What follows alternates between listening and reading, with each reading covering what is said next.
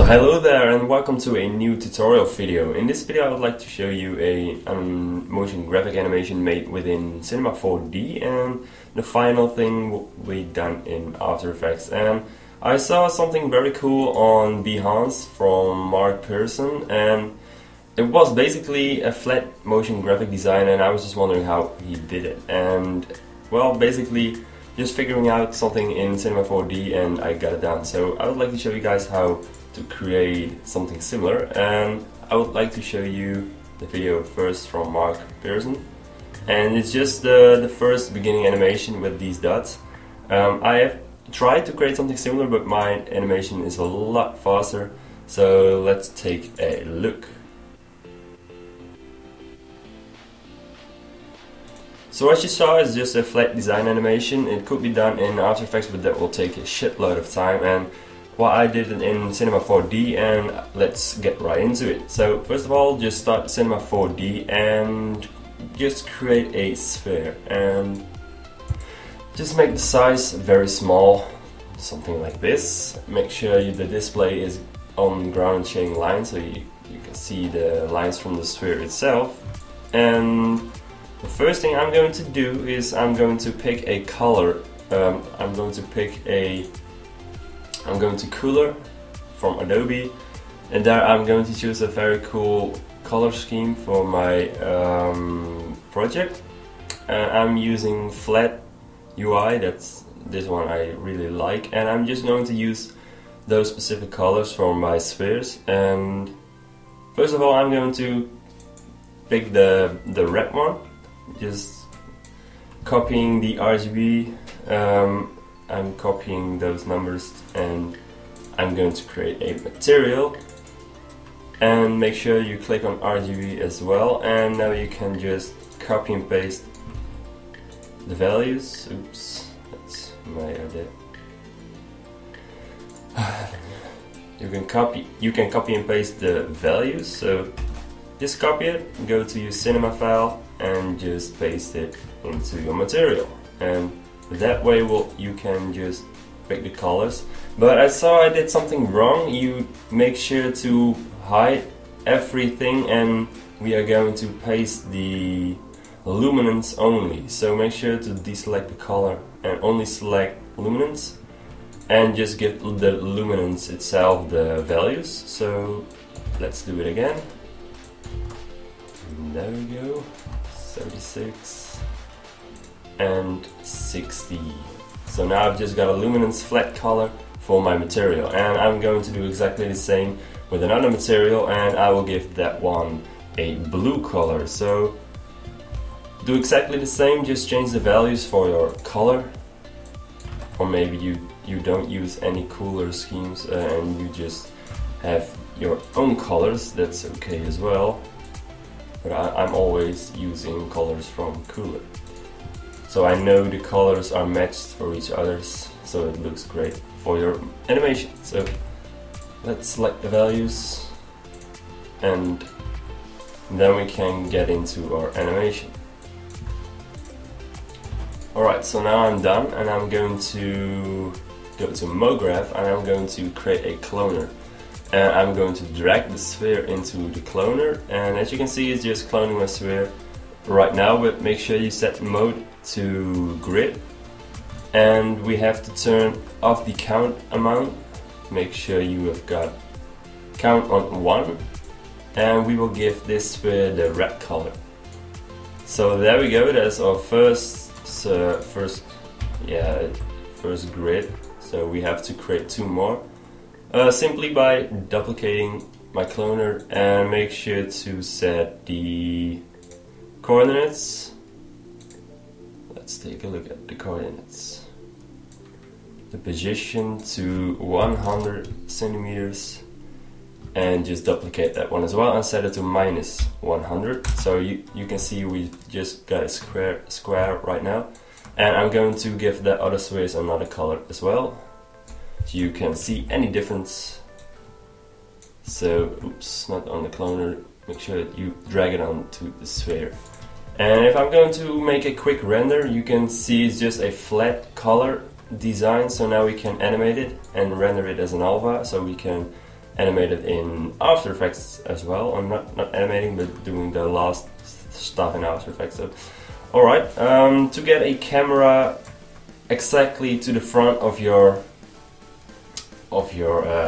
objects. So as you can see now, you can see 3 spheres at the top and at the bottom. It's not perfectly centered, and if I'm going to animate it right now, it just doesn't look good. So first thing I'm going to do is make sure I'm going to my right view, and I'm going to create a camera.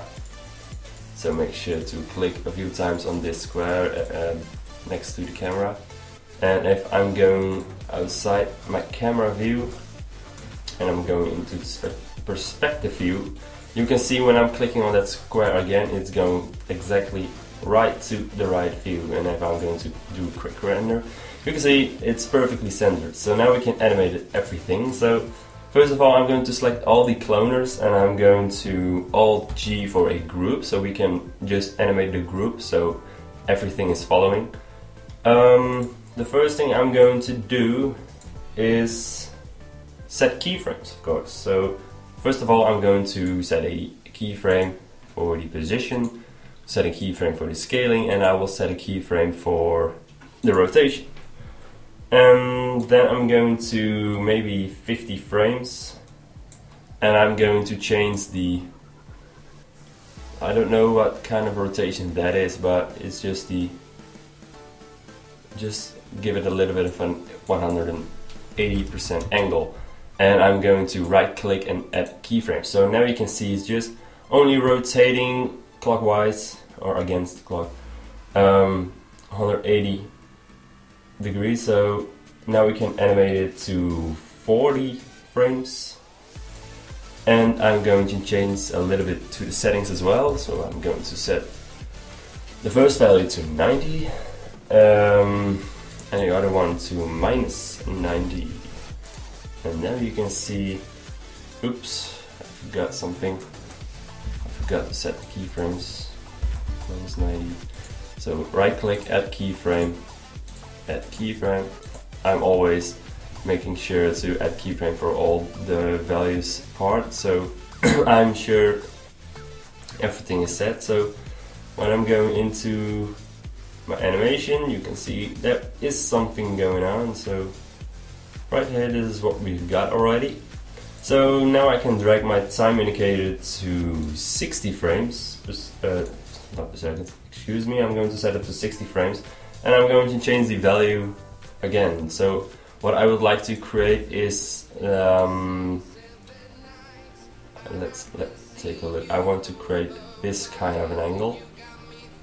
It's kind of hard to do, but I've looked to the settings what I've used in my other project, and I'm going to use those values again. So I have write it down. It was -39.05, and then it was 203.6 and -243.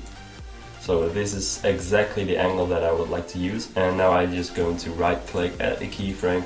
I will do it for every specific part. So now I got a cool animation, so it goes to this angle, and I'm going to 80 frames, and then I'm going to make sure it's all back to 0.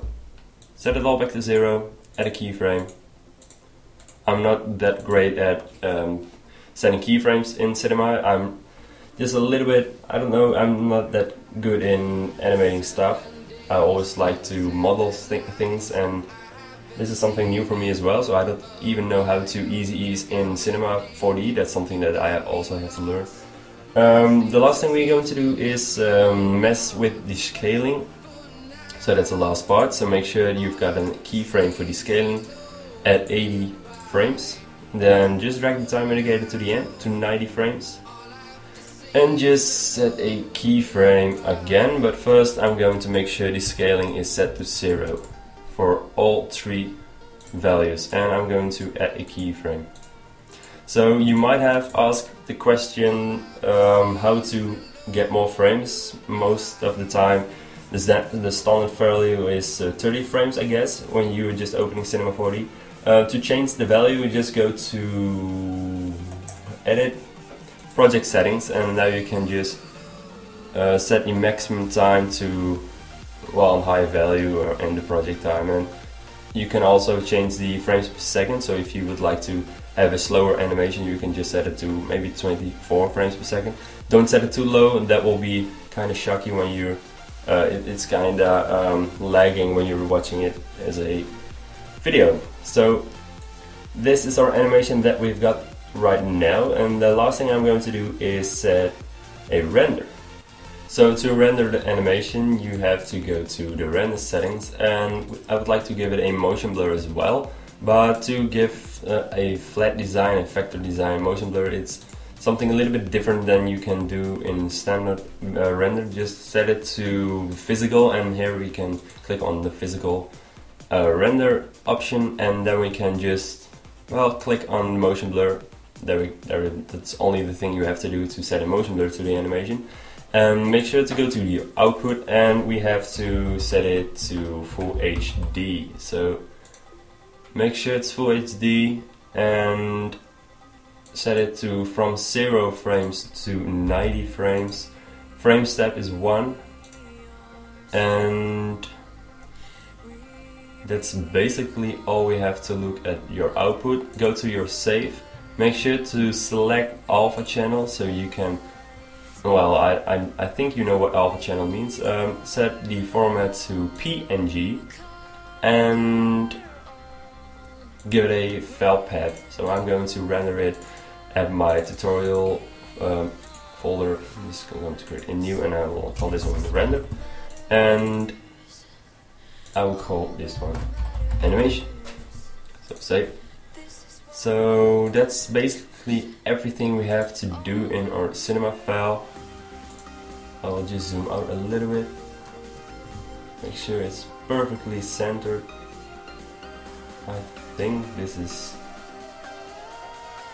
centered well. Well, that's it. Just render in the picture viewer, and let's go to Premiere. Alright, and welcome back in Premiere. I've just skipped that part so you guys don't have to wait. So alright, let's get to right click import and go to the file where you have saved your project, animation, render, stock thing. Just select the first file, the first PNG file, and make sure you have selected the image sequence. So what it does is just Premiere drags all the files into one sequence. So I'll show you guys. Let's open it.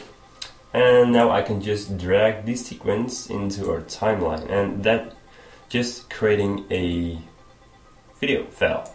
So you can play it. There is our very nice animation. So alright, the next thing we have to do is render this one out as an alpha in this video. So select the file and go to export, go to media, and just again select the path where you want to save it. Save it as a, I'll call this one a video alpha.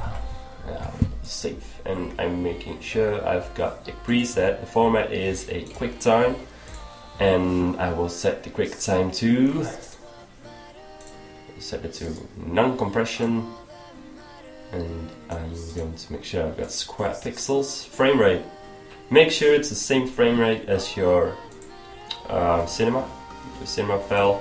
I think it's 30 frames we have used. Make sure the width and the height is set to full HD. Full HD. And render maximum depth 32-bit. Maximum color. That's basically every setting we have to use. And let's export. And I will see you guys in After Effects. Alright, we're in After Effects. I've just rendered a video in Premiere, and I'm going to import my file into After Effects. So let's create a new composition. Make sure it's full HD, 30 frames per second, duration. I think 5 seconds is enough, but set it to 10 seconds. And right, hit OK. And I'm going to create a solid first, and I'll give that solid the color that I would like to use as a background. And for this time I'm going to use the darkest blue color for my scheme. and go to After Effects, and I will give it exactly the same color. But I've already got the color in After Effects from my last project, so alright, I will call this one background. Background. Hit OK, and there's our background. So now we can import our video. Let's import a file, and I will import my video alpha. And I will drag my alpha above my background, of course. And as you can see, we've got here a very awesome motion graphic animation made within Cinema 4D and just finished in After Effects.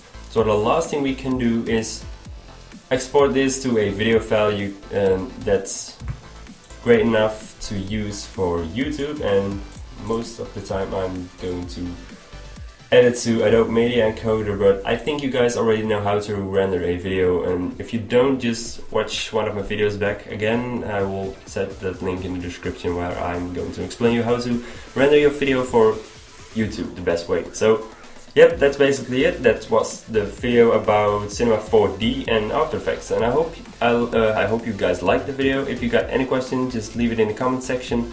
As you saw, I've just changed the in and outro from my YouTube channel, and I also changed the banner and thumbnail. There were a lot of things going on. I had to change some things, and well, let me know what you think about it, and I will see you guys in the next video. So yeah, bye!